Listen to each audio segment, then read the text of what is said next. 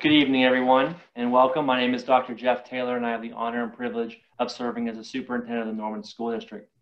Joining me this evening are Assistant Superintendent Dr. McCracken, Director of Special Education Student Services Dr. Snyder, Middle School Principal Mr. Suman, Middle School Assistant Principal Mr. Collier, Coordinator of Educational Programs and Services Ms. Harris, Hillcrest Principal Mr. O'Neill, Hillcrest Assistant Principal Ms. Banasek, Norwin Teachers Mrs. Navy and Mrs. Bryan, and our representative from the Westmoreland Intermediate, Mrs. Henderson.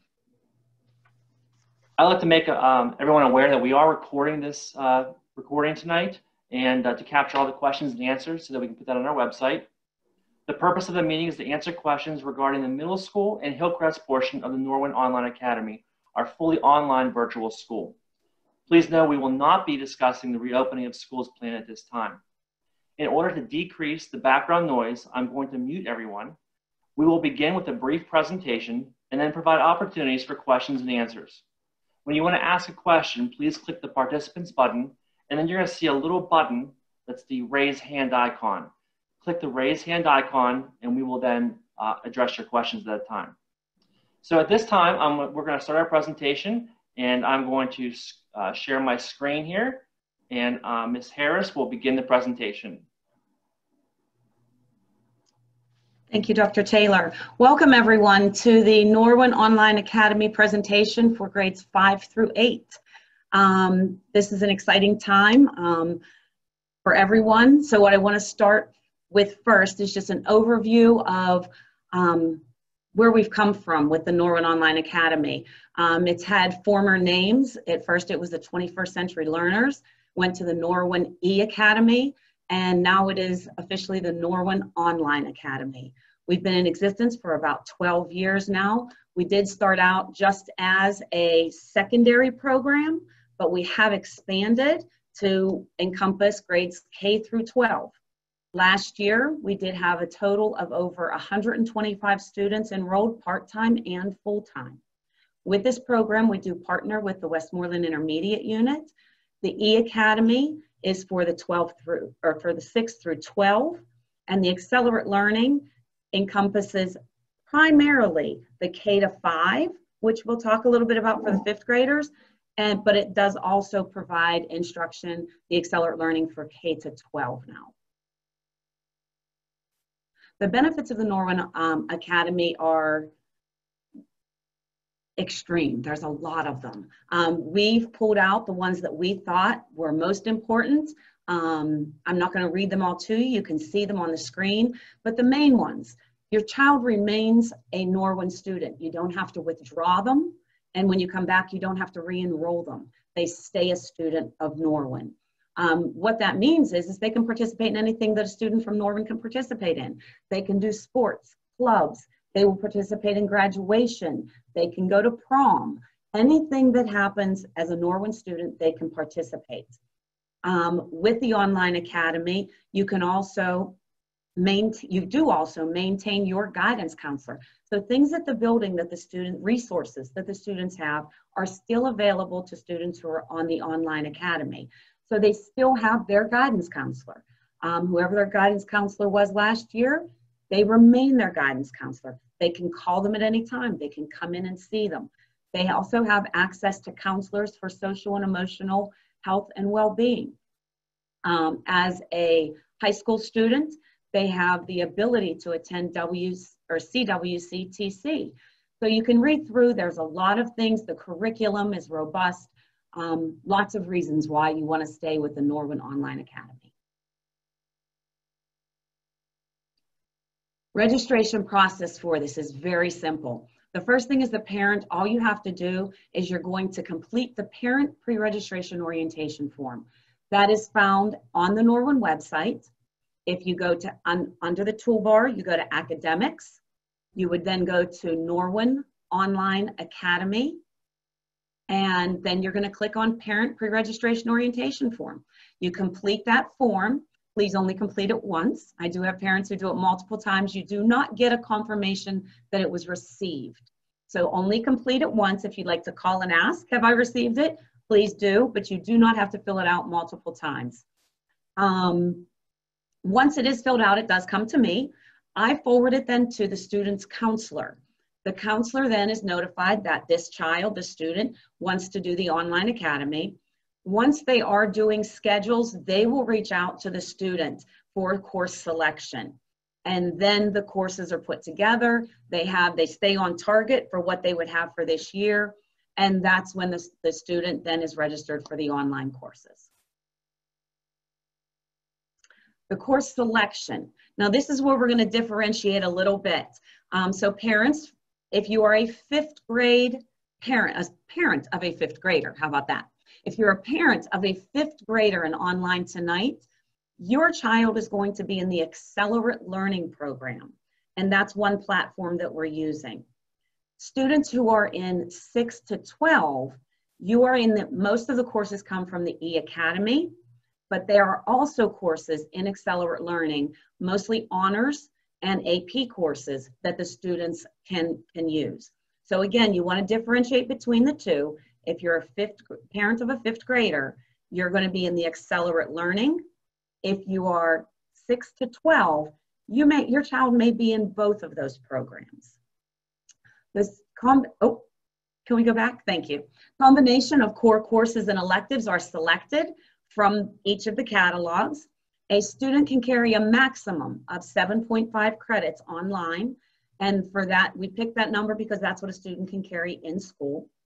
AP courses and honors courses are available, and that's why we have expanded the Accelerate Learning to the older students. And the course catalogs have not completely been finished at this point, but we are looking at getting the new E-Academy course catalog available very soon. They're doing a new format that's going to be a lot more parent-friendly and teacher-friendly for us to schedule the kids. And the Accelerate Learning catalog hopefully will be available by the end of the week. I have gotten a glimpse at it as well. There was one little glitch, so we don't want to put it out there with a glitch. So I'm hoping by the end of the week that that will also be on our homepage. Teacher assignments. The way we assign teachers follows these 3 steps. The E-Academy is taught by Norwin teachers. What that means is in the E-Academy, our teachers have actually created courses. These courses have been created mostly by teachers and by the framework of what they're teaching in their classroom. So that pretty much would follow what a teacher in Norwin is doing in their classroom. So those are the courses that we pick first for our students. If we can't find the course in E-Academy, then we would go to Accelerate Learner. And again, right now for me to distinguish, this is for grades 6 to 12. So the first one is E-Academy with Norwin teachers. The second one would be the Accelerate Learning with Norwin teachers. The third one that we would go to, if we can't find one with a Norwin teacher, but there is a course that a student wants to take or needs to take, then we would go back to the E-Academy and we would select a teacher from Westmoreland County who is also employed within the E-Academy. Now, if we go back, teacher assignment, and let's talk fifth graders. Fifth graders are going to be assigned, they're going to start with number 2. Their teachers are going to come from Accelerate Learning. So there's a little bit of a difference there. With the first one we would go to for fifth grade would be the Accelerate Learning. Then we would go back to the E-Academy, Westmoreland County teachers. The role of the online teacher. It's a big role. The teachers wear so many hats in the classroom, and we know that, and we don't think of all those hats online, but they have just as many hats online. If not, sometimes maybe more, because it's a challenge. You have to reach kids that aren't there for you to reach, to touch out and reach. So what you need to do is you have to wear more hats. So if you look here, you've got nine ways that we have put together: a big brother, a co-learner, they're a coach. So these are all the things that a teacher online does for their students. You cannot think of these teachers as someone who puts out work and corrects it. It is so much more than that. There is a connection. They talk with the parents. They have a relationship with the students. So there is a lot that goes into being an online teacher. The technology. Families that do not have a computer or Wi-Fi we can provide you with both of those at no cost. Most home computers, though, are compatible. Again, I've been doing this program for about 6 years. A lot of parents use their computer at home, or they'll talk to me that they're worried that it's an older computer. And I can tell you that I've never had a family tell me that their computer was not compatible. So if you do have a computer, we do encourage the kids to use the one that they have at home. But if you do not have one available, we can provide you one at no cost. We have also put out on the website under parent and student information under the Norwin Online Academy, there is a spec sheet. I've had a lot of parents call me. They want to go out and buy computers for their children, and they want to know what needs to be on it. So I talked to the tech people, and they put together a sheet, and it can be printed right off so that you can take it wherever you're going to get the computer and know exactly what the specific specs for this program would be. But again, I've told you, pretty much any computer that's been at home has been compatible with what the students needed. Delivery of instruction. I'm going to get to take a step back right now, and we have two guests with us. We have Mrs. Navy and Mrs. Henderson. Mrs. Navy is going to show you first. She has been a Norwin teacher. I'm going to take a little bit, I'm going to give her a little introduction and some props for as long as the Academy's been open. So she's evolved with this Academy, online Academy. So she has seen where it's come and where it's going, and she's going to share with you one of her courses so that you can see a little bit of the design of her course and what the students may see. Okay? Mrs. Nevy. Okay. Just so you know, I have been with the district for 16 years now, and I've been teaching at the E-Academy for probably over 12, and I love it, or I would never have kept doing this for 12 years.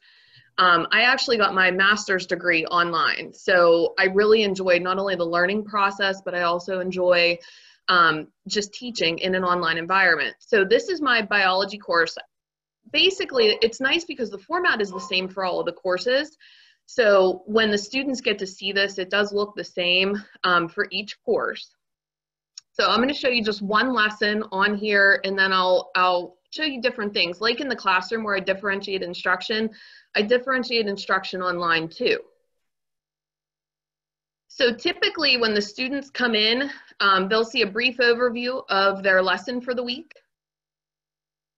and then some notes. Now these are all narrated, and the one reason that I love the narrated notes, and unfortunately you won't be able to hear them on the Zoom call, is that I can go through and I can make sure that each slide is perfect whenever I record it. So if I make a mistake, if I have too many ums, I actually go back and re-record each slide. So I try to keep these about 10 minutes. Sometimes they do go a little over, sometimes they go a little under, but these are my actual slides that I would use to teach this class at Norwin. So they're identical. And just while this video is loading, for my course, I'm usually within a week of my brick and mortar students. So if students choose to do the Norwin Online Academy, they're going to stay right on pace, pretty close to what we would typically see in a normal classroom. So that would be an example of the notes. I have definitions and flashcards. I have them a couple different ways, and I'll show you each. So this would just be a listing of the definitions. The students would run through a scenario and be able to answer the questions. So there's some questions down at the bottom. The next slide provides the answers, and they're color-coded so that they can see where each answer came from in the scenario. I have readings for each week. These come through our Flex books. So these provide information they can go back to at any time. They also have links to other websites and YouTube videos if they need it to just explain it a little more. And the last thing that I'll show you is what a typical assignment would look like in my class. So this would be the assignment. It mimics what they saw in the notes. It mimics what they saw in the example.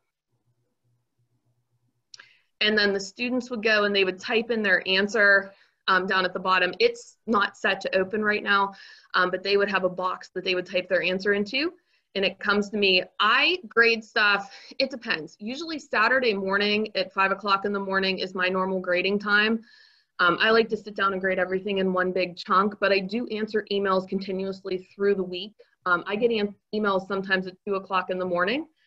So that's, you know, something that I've been accustomed to. So my schedule, usually I get to work at least a half an hour early every day to get some of those nighttime emails caught up.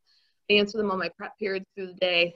And then whenever I get home at night, I'll grade some stuff as do if it's late work, or, you know, a student needed some extra time on something or needed to redo an assignment. All of those things I would take care of at night.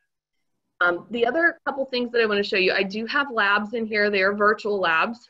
So this would be an example of a virtual pH lab that my students would do. There are questions that they would answer as they go through the lab.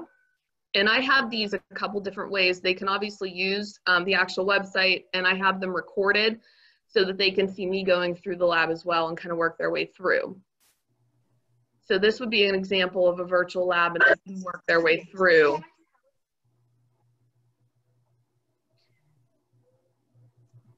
The last thing that I wanted to show you, let me go back up, is that I do review games as well with the students. So just because they can't do them in class doesn't mean that they won't have them at all. Let me pull up one of the review games. So the students have things that can help them to be able to go through and actually do a review game like I would typically do in class. The last thing that we have is, I just wanted to show you one other option for vocab that's a little bit more interactive. Next slide.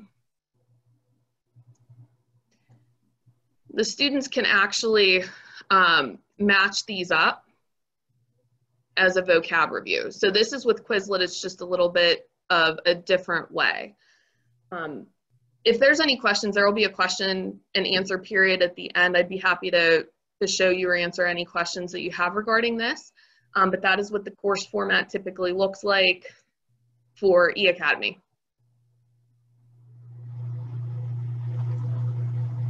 Super, thank you very much for that presentation. Now we're going to move on. We have, excuse me, Mrs. Henderson. She is from the IU. She is in charge of the eAcademy, and she's going to give you an overview of the accelerate learning and the asynchronous and synchronous learning. Thank you. Let me go ahead and share my screen for you. So we're going to start by looking at the structure of our courses that are offered through Accelerate Education. These are housed in a slightly different LMS than what you just saw from Mrs. Navy's course. That is Moodle. This is Buzz. Buzz tends to be a little more user-friendly, especially for our younger students. It's a little more intuitive, easier for them to navigate. Anytime you enter a course, you're going to see the basics of the course. Now, right now, this is a course that does not have a teacher assigned to it yet. Once a teacher is assigned, they go into this landing page area and they create their learning environment by taking the time to create a personalized message, providing their contact information. Everything that you just saw in Mrs. Navy's course, they will put that in here as well. They have the ability to personalize this to work exactly for them so that they have a presence within the course. Each course also starts with a resources folder. This is an introduction to how to use the system for every student. So it doesn't matter if they're enrolled in one course or if they're enrolled in 4 or 5 courses, they all have this resources folder. In this getting started section, you'll see it pops up here. They're giving you the basics of how to navigate things. We're going to talk about announcements, how to submit assignments, how to get in touch with your teacher, making sure that you understand every single component that you're going to interact with throughout the course. You can navigate with buttons up top. You can also scroll down. There's a lot of flexibility here for students. These are highly interactive and engaging with a lot of media. So we have a video right here that's going to give some basics. Each video also has a transcript below so that you have a written version of the audio being provided to every student. And again, we have more audio files down here as well. We're going to go ahead and go into the content. When you go into any of the modules. Each module equates to a unit's worth of content. So there are multiple lessons under each module. When you look at these, you're going to see that there's a study guide that students will be able to fill out as they move through the module. This teacher module study guide is hidden right now, which is why we have the red bullseye through it. So that's not visible to students. It's only visible to the teacher. And as you go in and you open up lesson components, you'll not only be able to see that the very first thing we do is we state our learning goals for the students, making sure they understand skills. We have keywords presented to them. What we do encourage all the time is for our teachers to have a very strong presence in every single one of their courses. So this is a great place where our teachers would add in a video of themselves, helping to make a connection to this information. We know that if we're not connecting it and applying it for our students, that sometimes it just doesn't quite sink in quite as well as we want it to. You can see again in Mrs. Navy's class, she does an amazing job of having those videos to help provide that additional context, and they get to do that throughout these courses as well.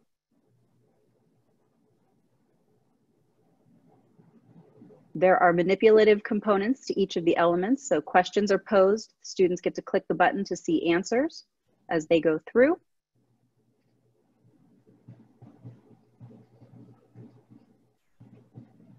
We make sure that we are taking advantage of bolding, highlighting.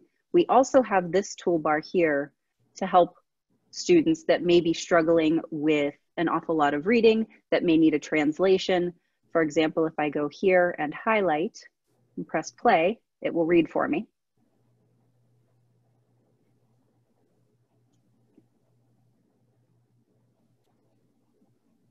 You can also highlight words, and you can look for picture dictionaries to help explain what they mean.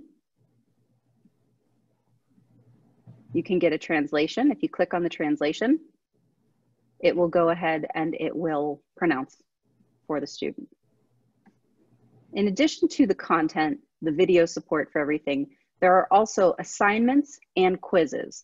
The difference between an assignment and a quiz is that an assignment generally tends to have more writing involved. Students are going to be working through something a little more comprehensive like a project or a worksheet, whereas a quiz is an automatically graded item. So this is an example right here of an assignment. And back here, this is a quiz. The nice thing about the quizzes, especially these brief ones that are just a couple questions long, is that they are automatically graded so the student gets instant feedback on those. Anything that is written that turns into a submission for a student, the teacher manually goes in and has to grade and provide feedback on. Communication between parents, students, teachers is incredibly critical to this.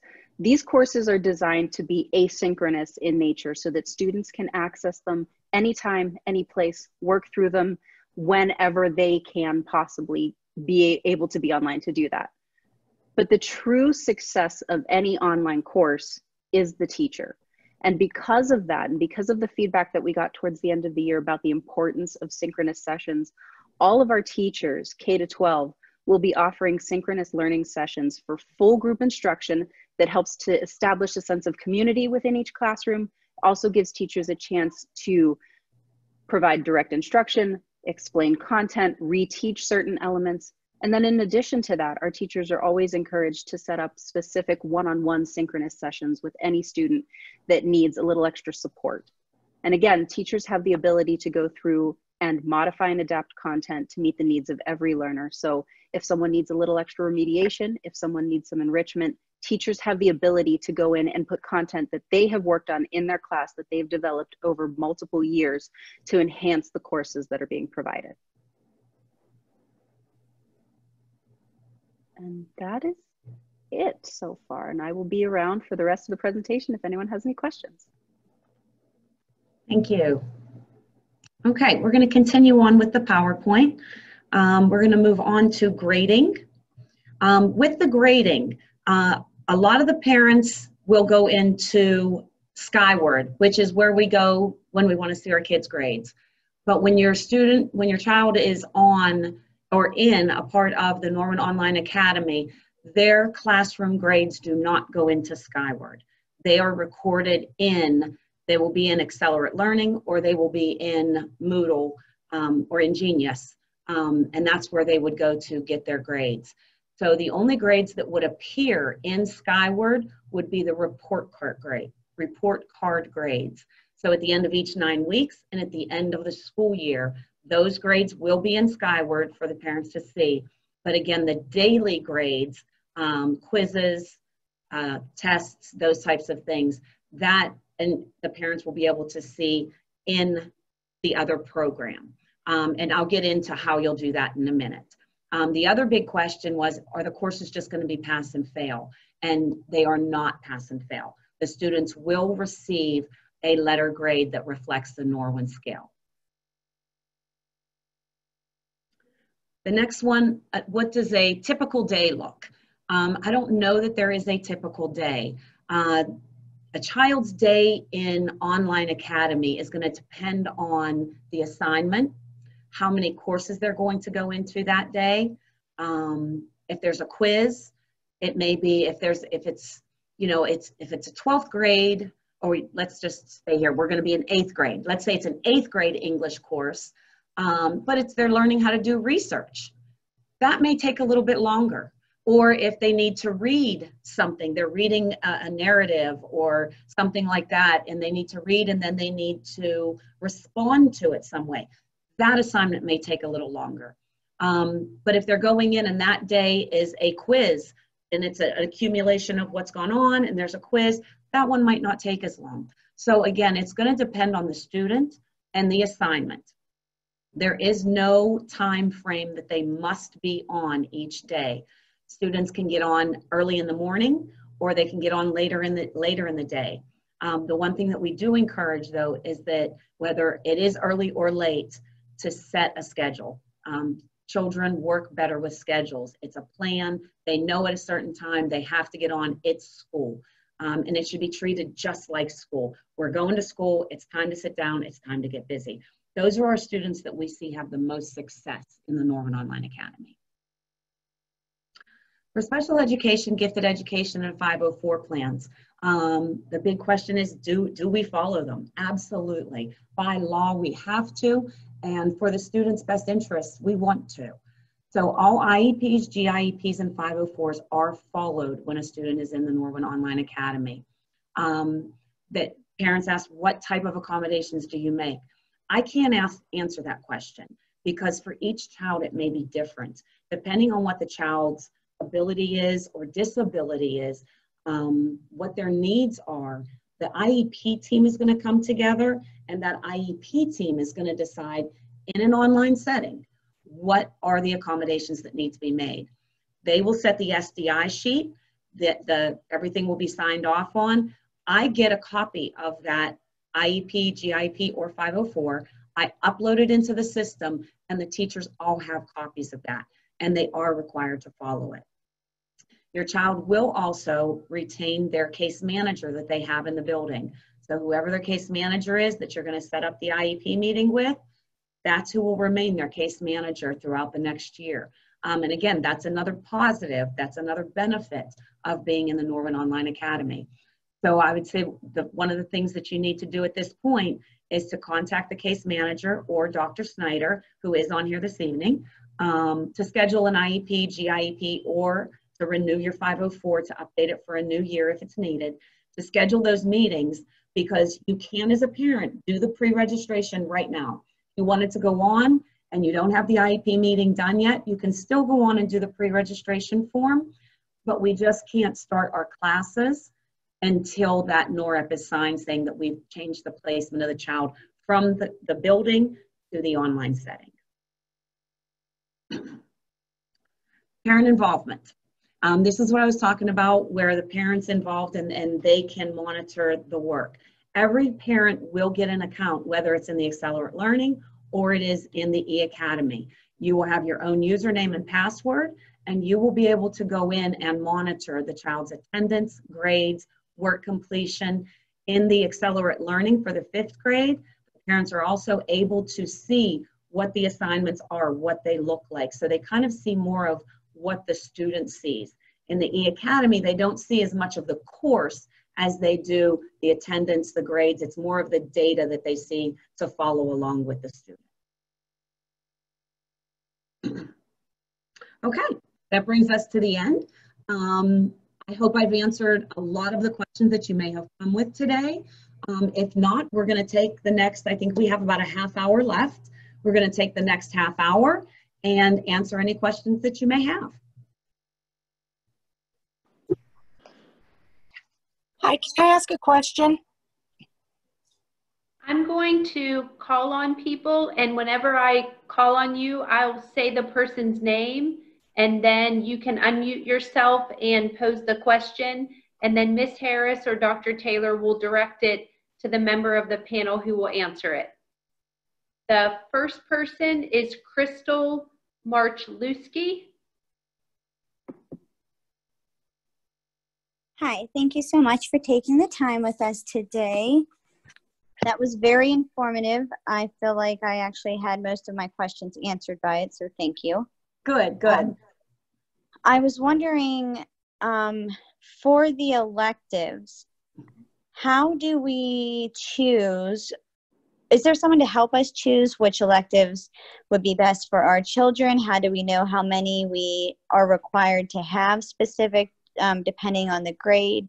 How does that work? And then sort of along with that, if we decide to switch from the online academy, say maybe halfway through the year, they decide they want to go back into the brick and mortar school, what happens with that? If I did see like Python multiplayer, I'm not even understanding what that is, but my kid thought it looked super cool. And so he's going to 7th. And so I'm not sure if that is a extracurricular in the brick and mortar. So that's what I was wondering is, what if they pick one that is with you guys that isn't in the school, and or also do you guys help us choose, and how many are required, things like that? Okay, great question, Crystal. Yes, the counselors do help you choose.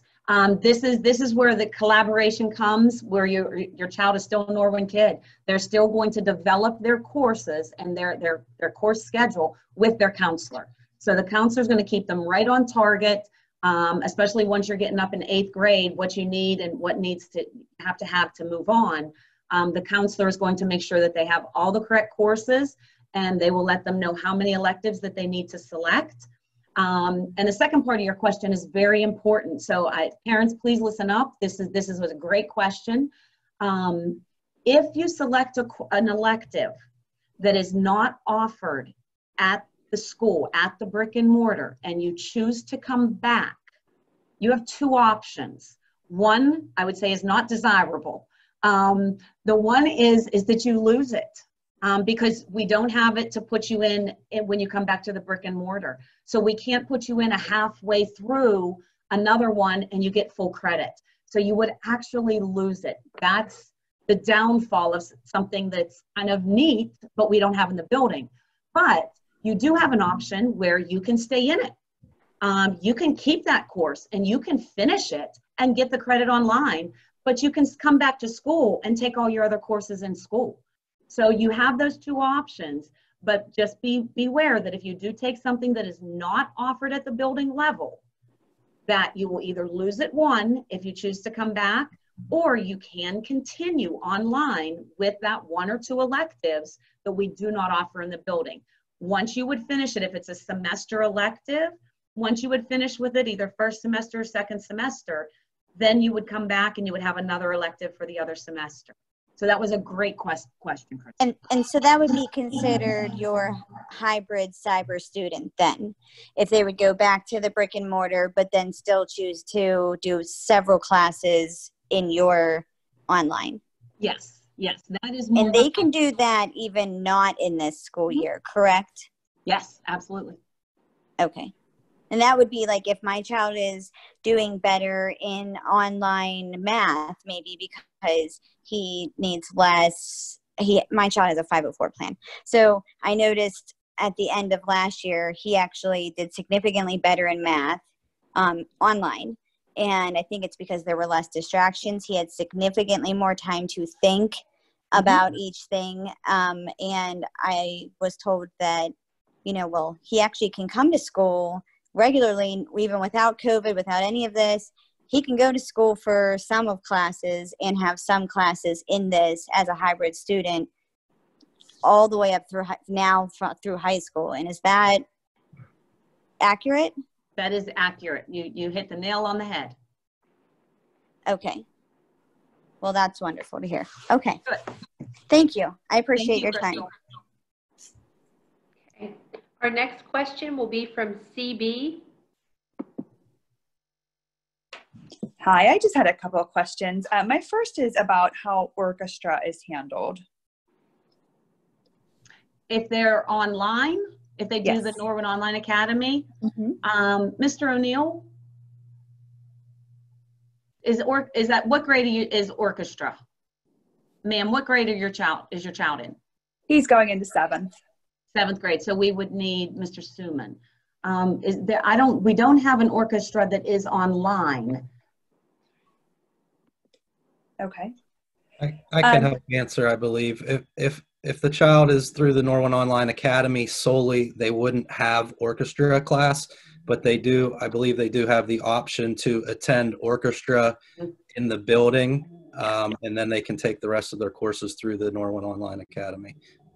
And that's Okay. typically offered at the middle school level earlier in the morning, either first or second period. First or second. Okay. So then my second question is, my son was slated to take pre-honors ELA and pre-honors global studies. I didn't see that on the course catalog. Are those still options if he would do online academy? What they would do, the children would sit down with a parent and the counselor, and they would pick the next course that was appropriate in their trajectory of courses. If it was something that possibly not called AP or honors, but there is a next level, they could put them in that next level course, even though it may not be called honors or AP. But that again would be decided with the counselor. Okay. And this might be falling into that category too, but he was also slated to take algebra, which I didn't see under the 7th grade list, but I saw it under the 8th grade. So is it safe to assume he could register? I see you nodding. Okay. Thank you. Thank you. Okay, our next questions will be from Livy Simmons.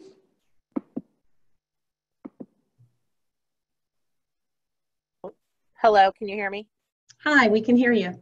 Hi, sorry. My name is Kelly Simmons. That's actually my daughter's Zoom account. So it seemed to me that there was, in the presentation by Mrs. Henderson, my daughter's going into 5th grade, and it seemed to be that the Buzz platform offers more asynchronous learning versus synchronous learning. And I guess what I mean by that is there's not going to be as much teacher virtual interaction. Am I correct in assuming that? And I guess my main concern is that I was under the assumption that she would have an actual class time prior to her completing assignments. Mrs. Henderson, do you want to field that question? Sure. So the course that we walked through when I was showing everything, it is designed to be an asynchronous course. And by that, I mean that all of the content is there and it's available for students at any time. Sure. However, all of the teachers are going to be offering synchronous sessions at least once a week to pull the class together so that they have those live instructional times together. That's going to be set up at the teacher's discretion whenever works for their particular schedule, because we know that the teachers are also working full-time during the day as well. So we don't have those specific times set in there right now.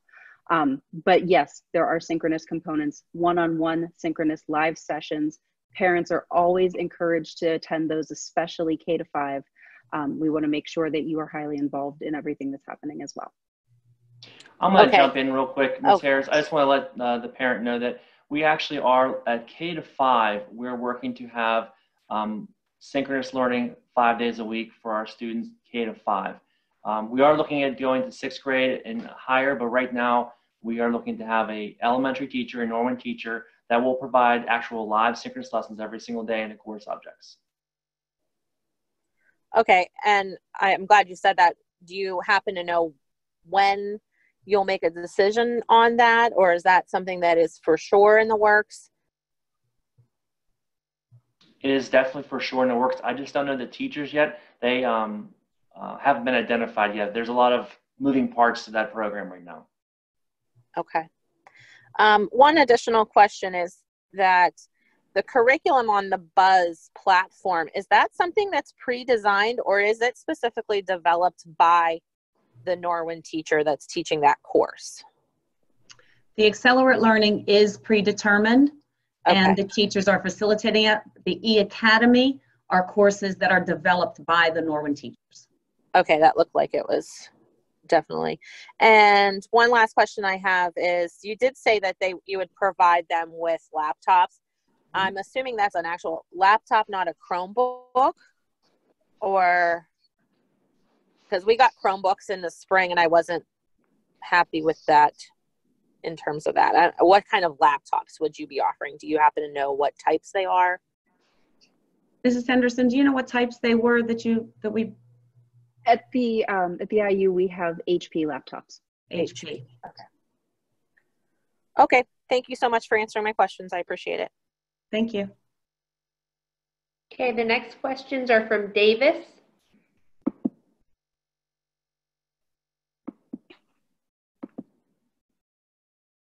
Hello, can you hear me?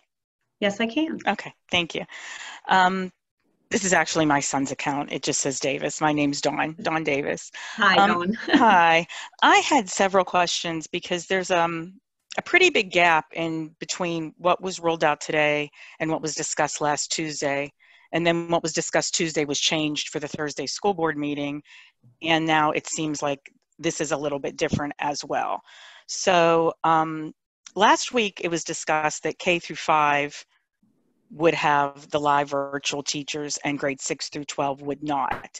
And I just heard Dr. Taylor say it is in the works for grades 6 through 12. Is that correct? We're definitely looking at grade 6, but I can't promise you 7 through 12 right now. There's we just don't have enough teachers to do 7 through 12 right now. That doesn't mean it's not going to happen synchronous lessons. It just means I can't do 7 through 12 lessons every single day. And the synchronous lessons, because I'm concerned about 8th grade. My son is in 8th grade and transitioning into high school. There are very specific courses that were offered that looked like they were not duplicated with the curriculum for the Westmoreland Intermediate Unit online, for the Norwin Online program.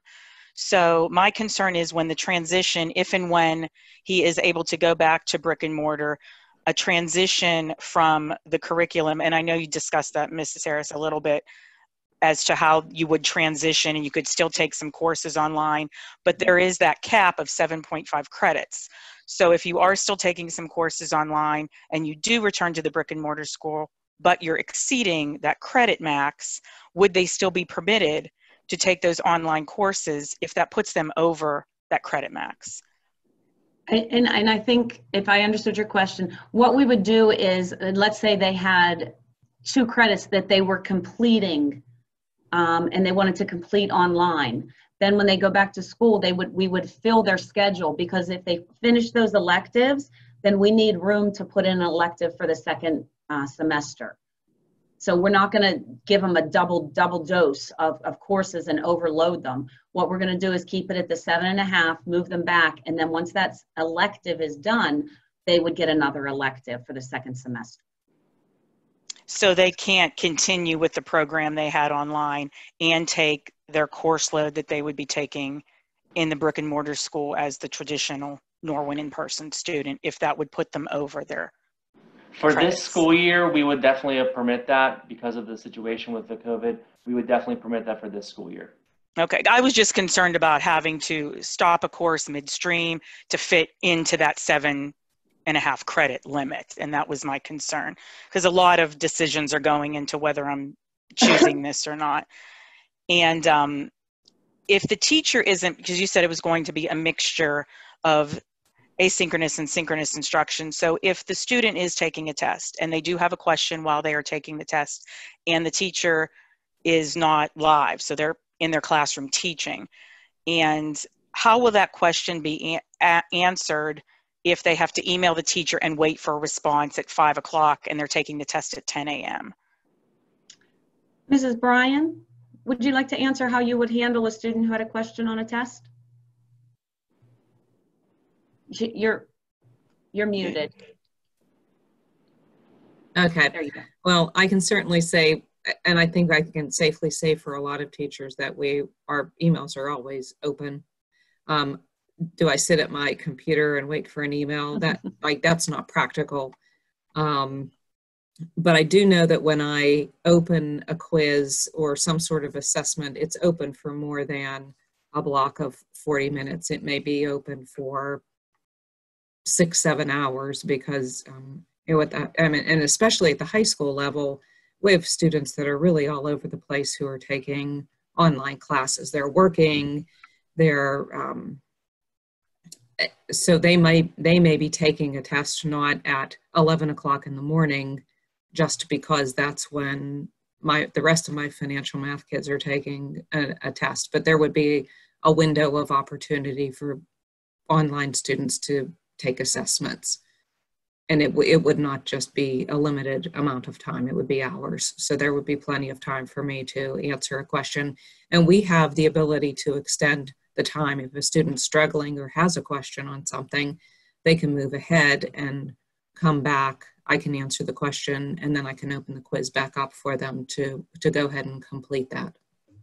Okay, that was my scenario that I was thinking of. If the test was due that evening, like if it was, a lot of the Google Classroom things were due by midnight that night. So if the test was due by midnight, but the teacher didn't get them a response to the following morning, they wouldn't be able to complete and submit that test or quiz by midnight. So they would in fact miss the test deadline because they didn't get their question responded to. That was my concern, a situation like that possibly, where they would miss a deadline. Yeah, we totally have the flexibility to extend that time and accommodate.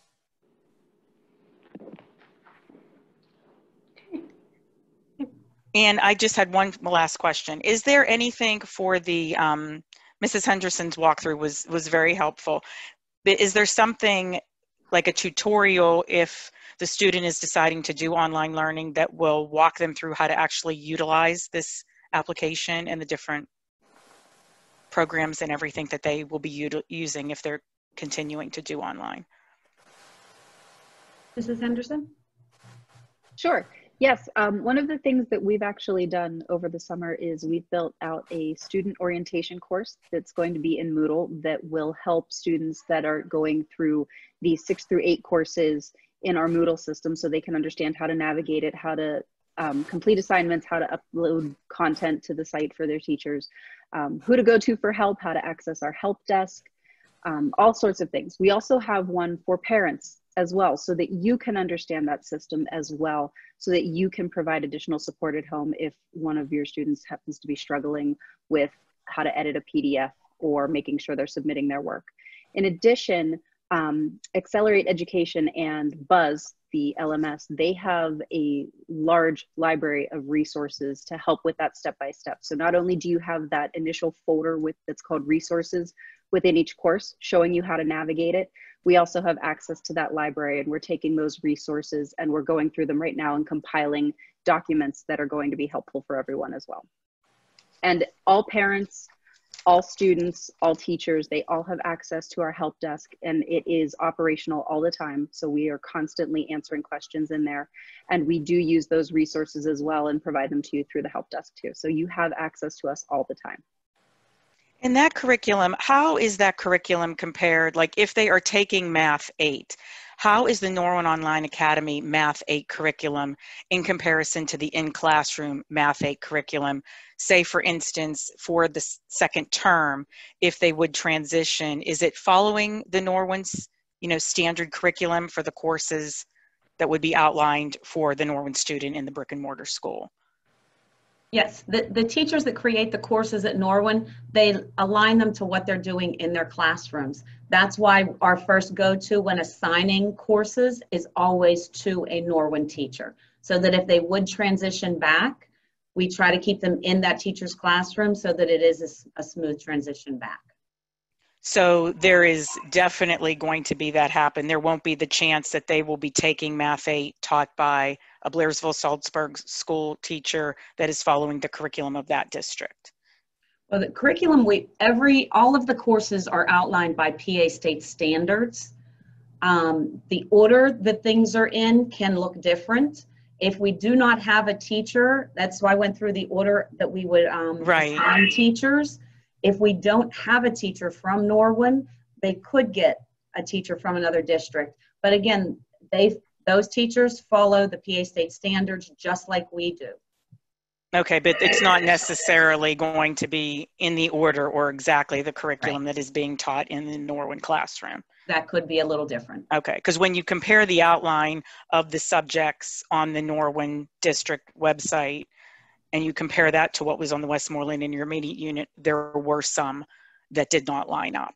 So it wasn't a complete easy transition matching them up course by course. Okay, that was my concern. So thank you for answering that. That's all. Thank you very much. Thank you. Okay, our next question is from Heather Coco. Yes, I had a couple of questions. The first question being that with everything that's going on this year, if your child is signed up for the Norwin Online Academy, is it a definite that at some point, if you wanted to and it went back to 5 days a week, that you will be able to transition back to the brick and mortar school? Or is there a chance that you can be told no because you signed up for the Norwin Online Academy, that your kid will not be able to go back to the brick and mortar school? No, you would absolutely be able to make the decision to go back to brick and mortar. Okay, also, my son going into 5th grade was placed into advanced math. Is that something that he would be able to do through the Norwin Online Academy, that he would still be getting that same course?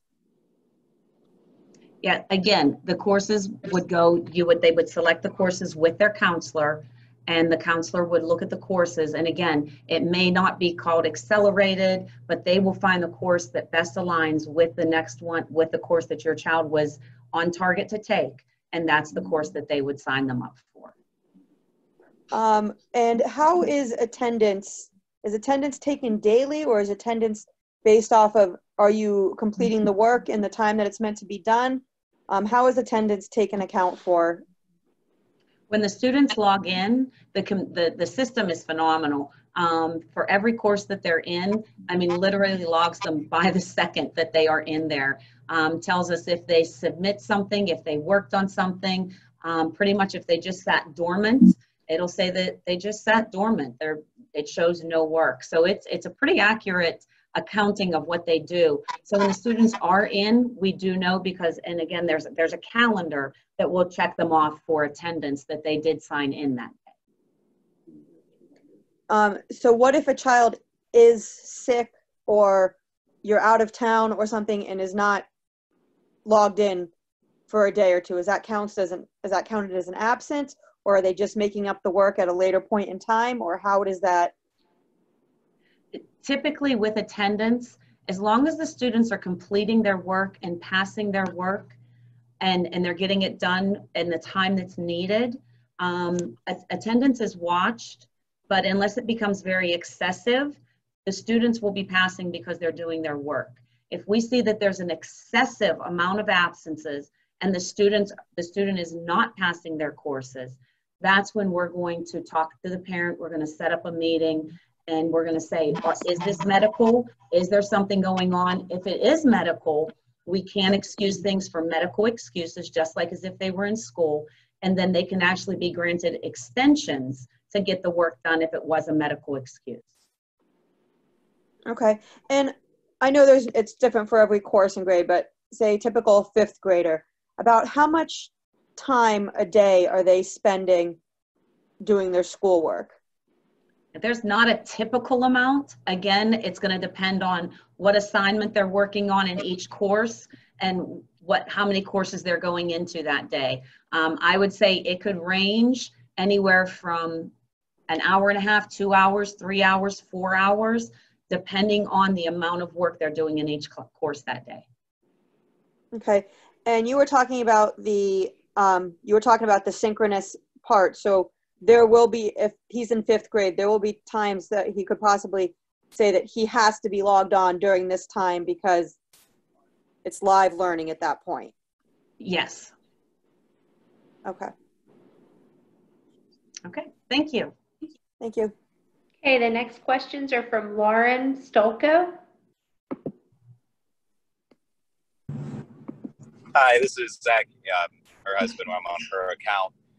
The first question I had was if we were going to be receiving, if we enroll our children into the online academy, the same kind of communication that we've been getting from them being in the actual schools, storing everything. Like if we're going to receive the same stuff they're getting from the actual schools for the brick and mortar students. Oh, do you mean communications from the building or from each teacher? As far as what's going on with, you know, if it's going to go to 5 days or if it's going to You're talking about updates from the school district.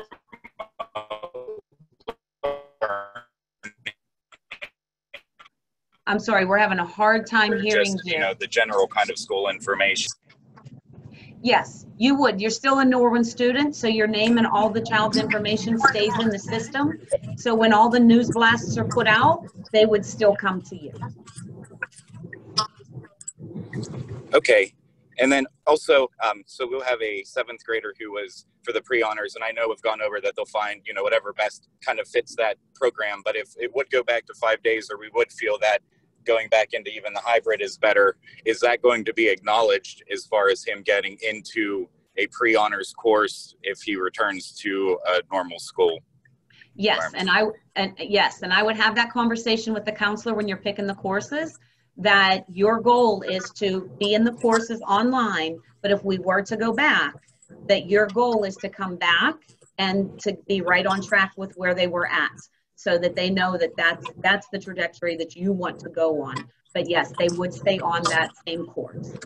Okay, and then the last thing is we do have 4 kids in the district, and if we were to look into this, we have 1 computer at home. Would we be able, not necessarily one for everybody, but would we be able to get additional technology elements to be able to help kind of take that one at a time out of the equation at home of having those kids? Yes, you would. Okay, very good. Thank you very much. Thank you. Okay, the next question is from Cameron. Hi, can you hear me? Yes, I can. Okay, I'm Jamie Dumnich. I'm using my son's account here. He's going to be going into 5th grade, so I'm, you know, a newbie parent that's very confused about everything, like everybody else is. The first thing that I wanted to ask is if we complete the online registration that you said for the Cyber Academy, what is the time frame to when we will hear something back as to the next step? I would say it could be a couple weeks. I do have them, all the ones that I've received so far, and the counselors or principals have been notified of the students. But again, the counselors are not all in the buildings at this point in time. So when they do come back, then they will begin to make those phone calls. So I would say could still be a time frame until the counselors come back before you might get that phone call. Okay. And then in last week's Zoom, it was brought up about the electives for 5th grade. Mm-hmm. And Dr. Taylor had said that phys ed and health is a state mandated elective. For the 5th grade level, are there going to be other elective options also?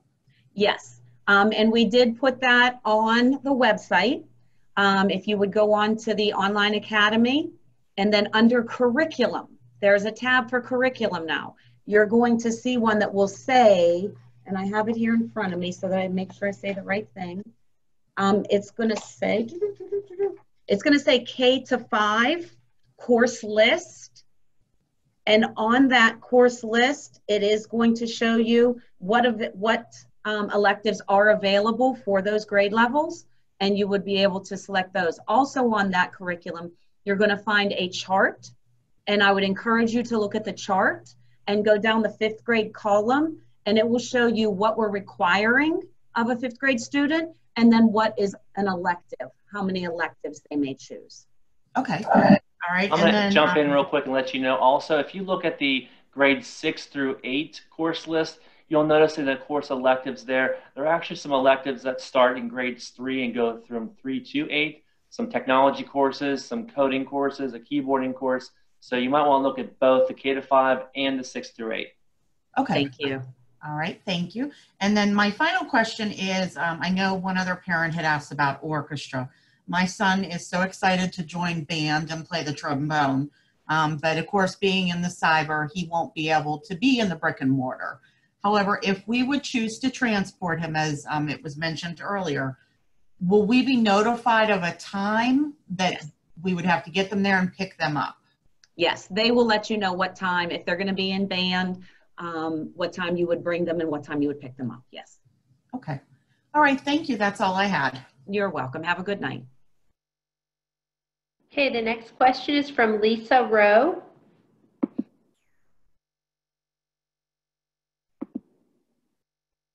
Hello? Hi, Lisa. Hi, I just have a question. My son Travis is in 8th grade autistic support. As far as the IEPs, I already did the enrollment online and I already notified his case manager. So do I still need to call and schedule the IEP, or will somebody be in contact with me? If you I can answer that one. Oh, go ahead. Sorry, Dr. Snyder. Hi, Lisa. Hi. Yes, your case manager will go ahead and schedule that meeting and do the IEP with you. So you don't have to do any further calls for that. Okay, and as far as like some stuff in his IEP, as far as testing modifications and things he needs for that, how will that be handled, like with the testing of the Online Academy? At the meeting, you and the teacher will discuss, what are the most relevant accommodations that will apply to when he's online. And if he needs extensions of time or whatever specially designed instruction that's in his IEP that will help him be successful, those will still continue into the Online Academy. And as Ms. Harris said, she does provide a copy of that finalized IEP to the Online Academy teachers so that they're able to access that and follow it. And then your case manager will follow your son the whole way through while he's in the Online Academy, so that, you can do check-ins to make sure that, there are no issues or barriers that are impeding his progress in the online learning. Okay, I'll just wait to hear from her then to schedule the meeting. Okay, thank you. You're welcome. Okay, the next question is from Frank Claycomb. Oh, hi, can you hear me? Yes, we can. All right. Dr. Taylor had said that 6th grade may be going to synchronous. Do we know when that decision will be made and how that will be conveyed to us? Yes, as soon as we have all of our parent surveys back, then we'll be able to look at the schedules and look at sections. So then you'll have probably an e-blast going out next 2 weeks. Okay, thank you. Thank you. Okay, the next question is from Sarah Altman. Hello.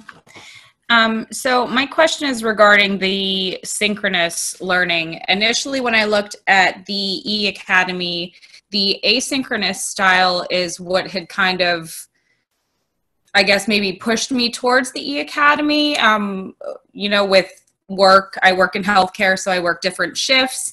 Sometimes I'm sleeping during the day and the kids are, with their grandparents.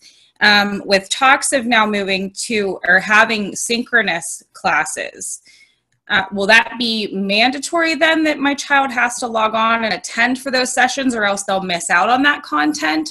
Or will that content still be available asynchronously as well? Yes, I believe what the teachers are going to do are tape their sessions so that they're available for the students to view at another time. Okay, perfect. Thank you very much. Sure. Okay, the next question is from Christy's iPhone. Hi, can you hear me? Yes, we can. Okay, yeah, my question is again for the 6th grade synchronous. Now, if we elected hybrid, are they given that synchronous option through the Monday through Wednesday, or is this just if you schedule or sign up through the E-Academy? All we're talking about here today is the Online Academy. Okay, and if you do Online Academy, is that strictly Monday through Friday and you can't do that just the 3 days and then the brick and mortar the 2 days? No, the Norwin Online Academy is a full-time online academy. Okay, that's what I needed to know. Thank you. Okay. Okay, the next question is from Shell.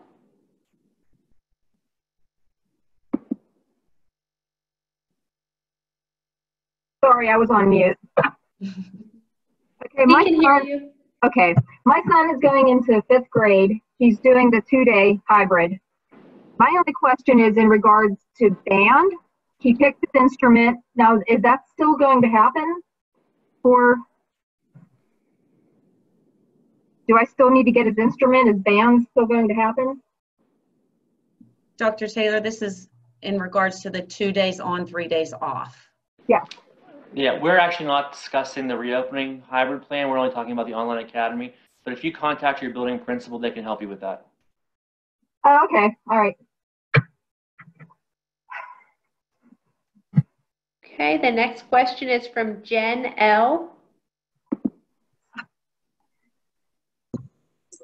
Hi. So I was unable to attend the initial Zoom meeting regarding the Norwin Online Academy. So I apologize if there's any repeat questions. But I guess my main concerns were whether any of the electives were in school and how they're going to get to school if they have to attend it at the brick and mortar. I'm not sure that I understand your question. Are you talking about a student who is in the online academy and in the hybrid where they're going to do half their online courses and they're going to come and take courses in school? No, they would actually be in this Norwin Online Academy, but because I don't know how it works, I don't know if there's anything that, like you said, like the orchestra or the band, if they need to be at the school for that or if it's not an option at all. Yeah, if they're in the online academy, those would not be an option at this point. Okay. But if they would come back, that would be. Okay. And then also, I apologize, my daughter does not remember. She's going into 8th grade, and as I'm looking online, there are several options for the electives. Have they already chosen those electives? If she was going to do the hybrid brick and mortar, or when we go online, we would just re-choose all over again? Yeah, you're not going to go online and choose them. What you'll do is you'll have a conversation with the counselor and you will select those electives with your child's counselor. Okay. I will let somebody ask another question because I'm kind of all over the place. I apologize. Again, I don't know quite what to ask because I wasn't on the initial one. Oh, I guess the one question is, you're recording this particular one. Did you record the initial one, and can we access that to go through, and maybe I wouldn't ask you the same questions? Well, the initial one was not, but we did go through this basic information. We're just, for this one, being more specific to the grade levels that we have covered. But you can always give me a call in my office. I'm in at 6:30 in the morning. So you can always give me a call there and I can answer any of your questions at that. Oh, that would be wonderful. That would give me some time to take a look and kind of get a little bit more organized. Absolutely. For you. I'm in tomorrow, so give me a call. Wonderful. Thank you. Uh-huh. Okay, our next is Beth Klingensmith. Hi, I had a question about the Norwin Online Academy. The course demonstration that we saw from the teacher with the biology course had a lot of interaction online. Is there the potential that a Norwin teacher developing their course in that academy would be doing the PDFs that need to be modified, or is it all more, I guess, interactive directly within the web pages? I'm not sure that I understand what you mean if they're PDFs. So in the spring, and this was in the Google Classroom platform, I guess I'm just trying to understand what differences we would have in the online academy versus what we experience in Google Classroom. In the online academy, might there be teachers doing, the uploading of a PDF that the kids have to modify? Okay, so we could run into that again. The teachers can do a variety of things. And I can let one of the teachers speak to this as to different types of activities that they may have the kids do online. Mrs. Navy, do you want to speak to different types of activities that you have them do online? Sure. A couple things that I have them do, there may be like study guides that they have that would be typical. They would type those answers into like a text box on there. I provide feedback. So I grade every single question and I provide feedback for them with what they got right, what they got wrong. And I know we had talked about like, how do you know when a kid is understanding and when they're not? I do it based on those. There are different quizzes. There's different labs that I do that they would answer. And all of that helps me to see, your child and to know whether they're understanding it or not. But the best thing that I can say is if they're having trouble, email, because I get back pretty frequently and we will sometimes go back and forth 10 times for an email to make sure that it's good. And I may write notes down and forward it over. So you have a lot of options there, when it comes to making sure that they understand the material. Thank you. And then just a question regarding the electives. Is there the potential that those could become full? Like we're seeing this list, but are we capping those courses off at a certain number? And then if you don't register early enough, you're kind of left with what's remains, or is what we see really going to be the choices that we have? Because I still haven't made a decision yet, as I assume other people are. Yeah, what you see should be the courses. That's why we are training teachers so that we have more teachers to teach the courses. Okay, great, thank you. And then just one final comment regarding the 5th and 6th grade advanced maths, and the 6th grade is really what pertains to me, but I know we haven't addressed all of the advanced course curriculum and what courses will be in the catalog. But if we could give consideration to the fact that we're trying to accomplish 3 years of math, I think, in 2 years, to make sure that those really are a focus, because I think they're a little bit different than the honors, ELA, or global studies courses. I just don't want to see those kids get eliminated or struggling, being either in too advanced a math or not on the right path to continue in that advanced track. Thank you. Thank you. Okay, our last question, Crystal, you can do our last question for the evening. Hello, Crystal. Hi, sorry, I'm back. Just quick question. So the kids who enroll, then are they assigned like a guidance counselor that they can access and they will stick with them through? And if so, are they able to do like a Zoom meeting with them and have like a face to put with them to talk to if they're struggling with anything? And then secondary to that, along with the Zoom, are they ever, is it always just them alone, or are they ever like in a, well, I guess that would be like maybe the synchronized classrooms where they would be with the other students. But other than that, they would just be just them doing their own thing. Well, I know that I have had teachers who post certain things and the students have to respond, and they put it on a board, and then the students have to respond to what the other students put up. So they interact in that way, in thought processes and what they're thinking about different assignments that may be out. So they will interact with students in that regard. Back to your first question about the counselor, every student retains the counselor that they have in the building that they are at. If they, whoever their counselor is this year, if they're not switching buildings, they will have the same counselor, and they can call them, they can email them, they can Zoom meeting them. They're still their counselor. Now, both of my children are switching buildings this year. And they'll be assigned to the counselor based on the alphabet. just as if they were going into the building. Okay.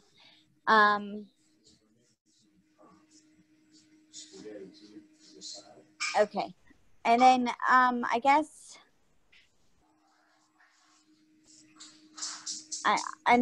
one further question would be, we know a couple of other students who are also considering doing the online courses.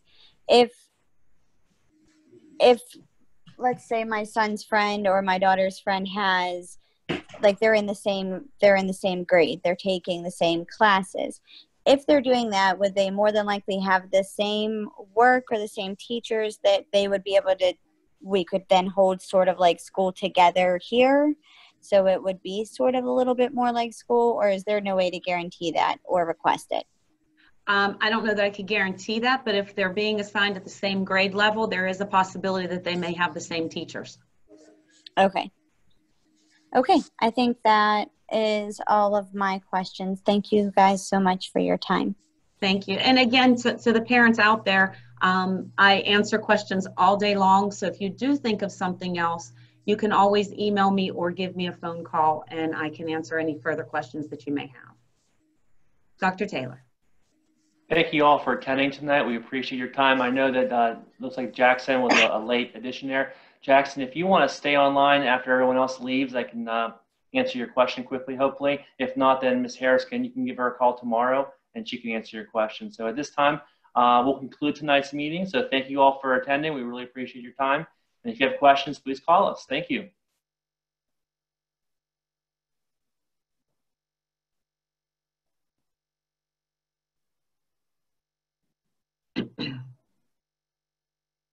And Jackson, while everyone's going out of the room, if you want to ask your question, go ahead. Hello, thank you for having the session. I wondered if there was a maximum number of students that an online teacher would have assigned to them. We are not capping the classrooms, but we would not assign the teachers an exorbitant amount of students into one class. We're not going to have the teachers teaching students all day and have 50 kids in an online course. So that will not happen. We have different teachers, and we have teachers that will teach the same course with different teachers, so that we do not have an over amount of kids in one course. So is there an anticipation that additional teachers may be hired beyond what was needed last year based on enrollment? Oh, we already have teachers. We've increased already from last year. We have teachers that are actively being trained so that they can do the accelerate learning and online learning for this year. Okay, thank you. All right, thank you. Thank you.